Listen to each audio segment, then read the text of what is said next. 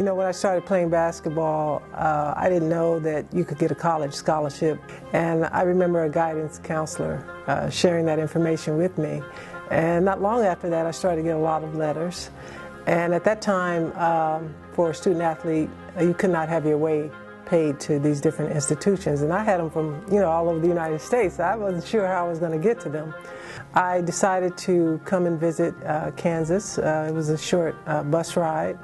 And once I came and saw how beautiful the campus was, it really won my heart. To be honest, I came to play basketball. I mean, that was my focus. I really didn't understand, what college was all about. No one in my family had been before.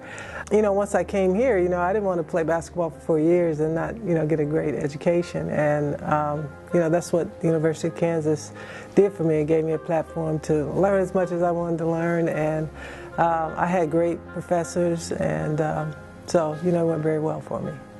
I'm always inspired by the stories of others, and I share my story, and others are inspired by mine. But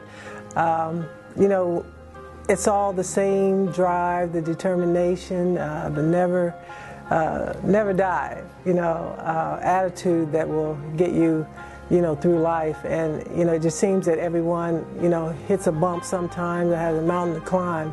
But if you can just stay committed to your goal, you can find a way. And that's where we get our success stories from. I've seen a lot of Jayhawks in a lot of places. I've traveled a lot, and I've always tried to go online and find out where the Jayhawks are and if they're hanging out watching a game. So Jayhawks are everywhere, and we're very proud, especially when the institution is winning and we can get our bragging rights. So it's a lot of fun. But there are a lot of people who that I've met around the world that, we can pop our collar and say rock chalk, and it really means a lot.